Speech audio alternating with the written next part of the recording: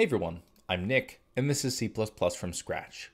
So in this episode of the series, we're going to be talking about the first of our standard template library algorithms, and that's going to be standard sort or std sort.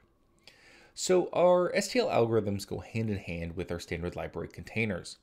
So just like we have these containers that give us a way to represent our data in some form that's convenient for us, so things like std array, we also have our algorithms that allow us to perform operations on these containers, right? Some very common operations that we want to use when solving problems.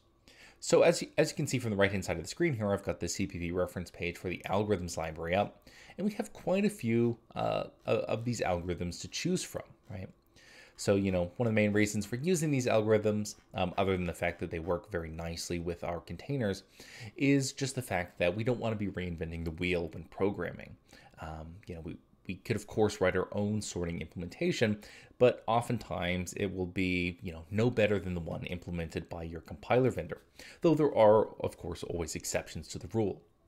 Okay, so moving on from that, what we're going to be looking at today is the basics of how we can use this specific algorithm, and that's going to be standard sort or std sort.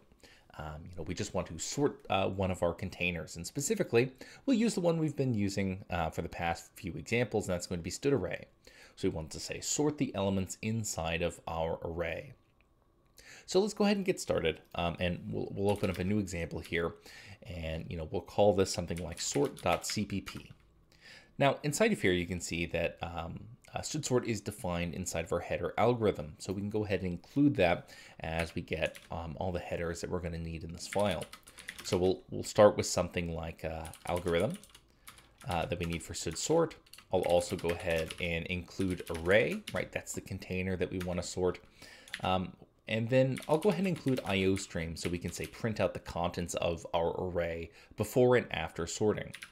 So we'll go ahead and save that as well. Okay, so let's go ahead and start with the main function, of course, the core of our C++ programs, and we'll create an array that we want to sort. So we'll create a std array, and let's say of 5 integers.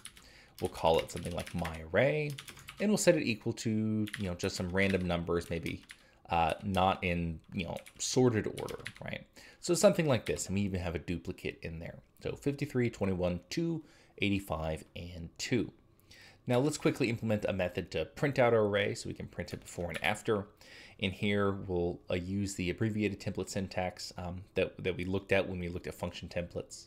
So we'll create a void function called print that'll take something, an array. We'll just use this auto, right, for this abbreviated template syntax. Then inside of here, we'll go ahead and we'll create a simple range-based for loop for our array. So we'll say for auto value in this array, I want to std cout that value followed by a space, right? And then print a new line character at the very end, right? So we get a new line.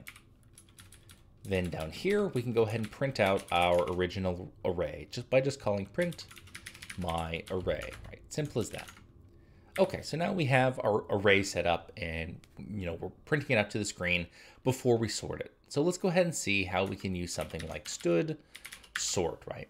So if we go ahead and look on the right-hand side of the screen here, on this reference page for standard sort, you can see there's a number of different versions of it that we can use that correspond to different versions of C++. But the core behind all of these is that they're going to sort elements from the range first to last. So we're just going to provide a range of elements to our algorithm that we want to sort from our container. And one of our key constraints here is that it has to have this random iterator. So if we look at the type requirements down here, so in the last video we talked a bit about iterators and how different algorithms have different requirements in terms of the kinds of iterators they use. We can see the type requirements for our standard sort. It says random it, as you can see, it's the template class name up here. It says that random it must meet the requirements of value swappable and legacy random access iterator. And if we go ahead and go to std array here, we can see under iterator and these member types, you can see that it has this legacy random access iterator thing. So we should be good to go there. We can use our iterators for our array to specify that range of values that we want to sort.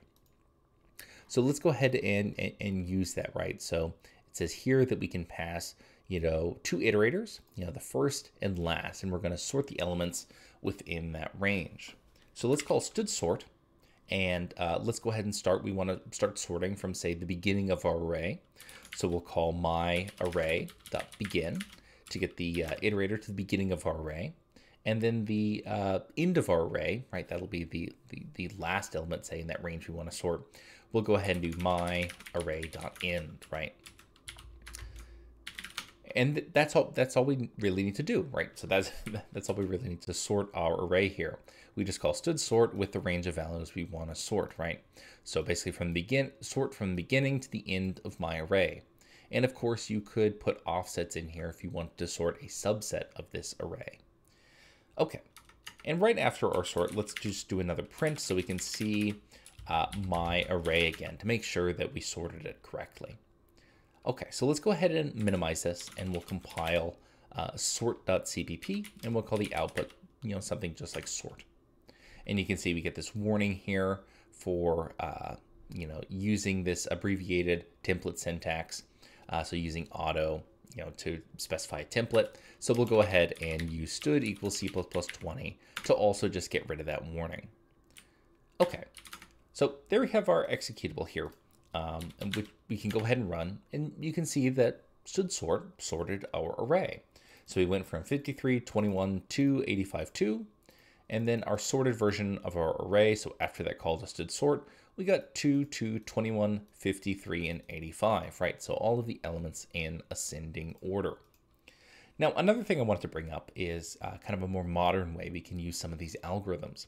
And it's with one of these things called ranges. So you can see we have this idea of constrained algorithms here that is available since C++20. And the idea here is we want to make our code even easier to write. So many times when we're using these algorithms, so something like sort, it's a little bit annoying if we have to specify, say, a range like beginning and end, right? I just want to sort my array.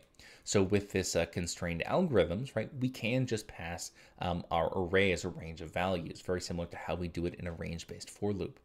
So let's go ahead and see how we can use that C++20 constrained algorithms version of sort. So in this case, we get a bit of syntactic sugar, right? We'll have the exact same operation, but it'll be easier to write. So here I can just pass my array to, instead of std sort, it's going to be std ranges sort. So it's part of this ranges library. And I can go ahead and save that. And you can see I've got some very expressive code here now. I create an array, I'm printing my array, I'm sorting my array, and then I'm printing my array again, right? Okay. So let's go ahead and recompile this. And again, we're compiling this with C++20. So if you're going to try out this example, you'll need a compiler that supports specifically these constrained algorithms in C++20. So we'll compile this and we'll run it. And you can see we get the same result as last time, right? Our sorted array. So 53, 21, 2, 85, and 2. And then sorted 2 up to 85 now, right? So everything in sorted order.